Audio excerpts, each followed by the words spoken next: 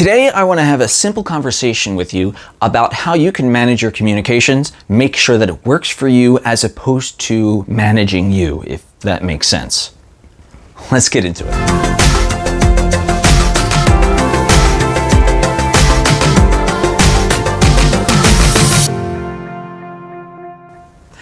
Hey, yo, and what's up, tribe? Hi, hope you're doing well this Monday. I want to talk to you about how you can manage your communication. We're probably going to focus mostly on email today, but we'll talk about what's appropriate in other venues as well. Okay, so when it comes to communication, if you're not managing your communication properly, you might be missing emails, you might be miscommunicating in your emails, you may be using email when you shouldn't be using email. Marshall McLuhan is a bigwig in the communication space, and he used to say the medium is the message, and if you're using the wrong medium, are you sending the wrong message? So that means, are you using email when you should be using the phone? Are you using text when you should be using email?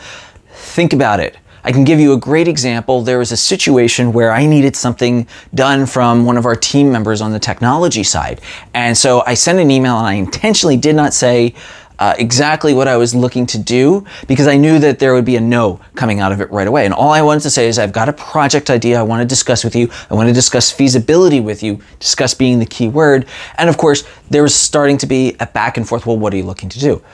Of course, what ended up happening from there is they said, we can't do that. And I'm like, hey, stop. I would prefer to have a meeting about this so that we can actually talk about the technical capabilities of what we can do and what we can't do.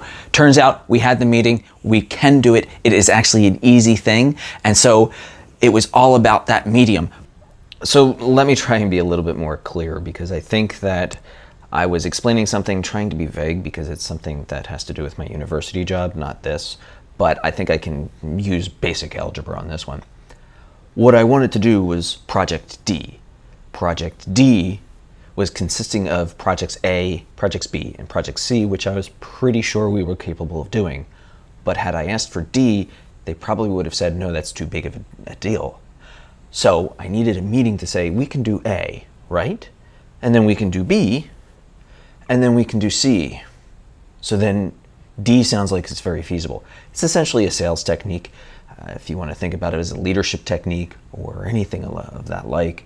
Basically, you want to show that, hey, this big project isn't really that challenging after all, and here's how we can get there. And obviously, it worked.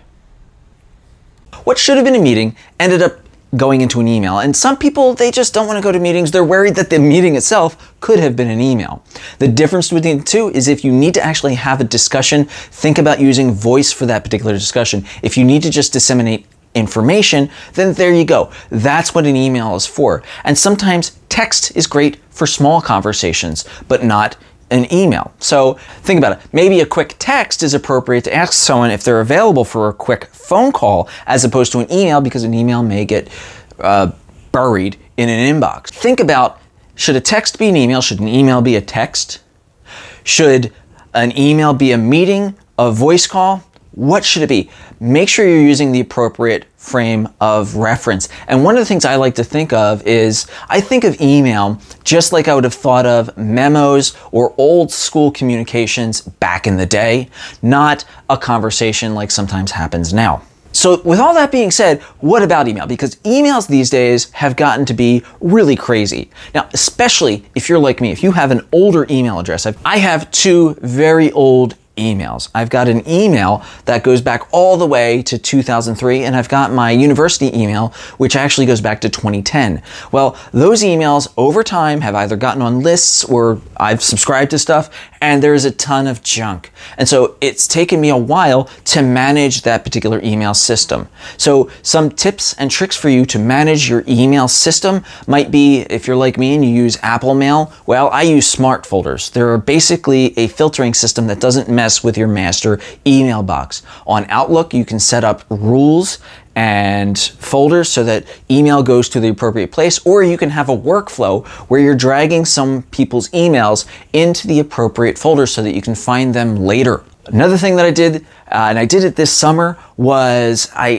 basically aggressively unsubscribed.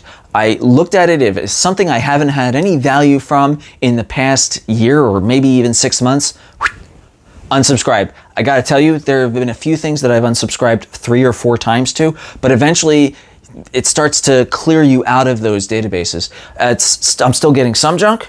Some companies have made it really hard to unsubscribe, but my inboxes have gotten a lot more manageable as a result. Another thing you might want to think about is, when do you actually do your email? Cal Newton is actually big on this.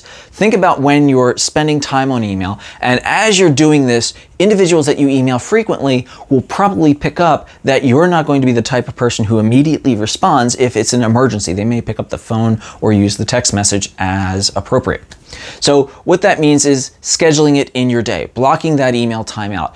If you're trying to multitask, well, got bad news for you. The research says that multitasking doesn't work, because what happens is, as you're switching from task to task, you're losing focus, you're losing workflow, you're losing mental flow on those particular tasks. So quit your email when you're actually doing something important and decide how often you want to do it. For me, I got 2 types of cadences that I use when I'm working with email. Either I check it in the morning after I've worked out, and then I check it in the evening before I leave. Sometimes I'll have a block maybe in the middle of the day, or if I'm a little bit more task-oriented for the day, I might do task, email, task, email. Either way, quit the email, make sure you're not getting notifications from that email because you've quit it, and you should be good. Another thing you may want to think about is removing email notifications from your phone.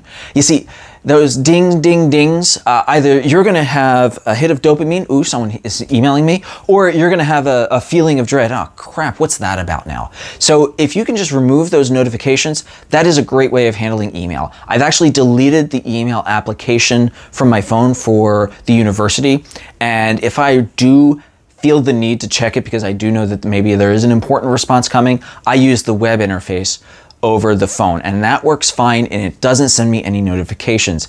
As for my professional emails outside of the university, they also, except for 2 specific emails that are very rarely sent to, there's no notifications. And so that is if a friend emails me, that's not going to be a big deal. That's something that I may want, and chances are my friends aren't going to email me in the middle of the day. Usually they're emailing me in the evening to maybe make plans later. You might be saying, don't your friends text you? We're talking about friends that maybe I haven't contacted in a bit.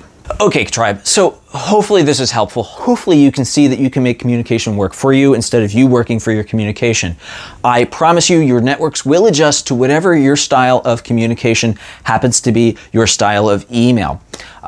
Remember though, it's important to quit it. It's important to be restful. If you remember that video on taking a rest, well, part of that again is shutting down that email and making sure that you're compartmentalizing it when you're actually checking it. Hey tribe, I hope you enjoyed this video and you found some use or some wisdom in it.